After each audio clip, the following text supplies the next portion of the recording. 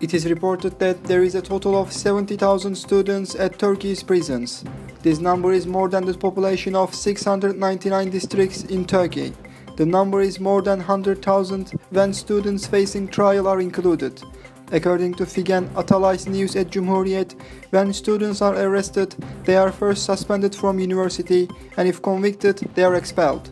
An academic who follows the trials of students in jail and who requested anonymity told Cumhuriyet that most of the students are tried in high criminal courts and are thus given long prison sentences.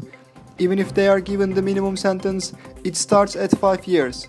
In the trials I have followed, there are students who were given 9.5 years, 12 years and 16 years, and some of these sentences were approved by the Supreme Court of Appeals, said the academic. Students opposing AKP regime are arrested on terror charges.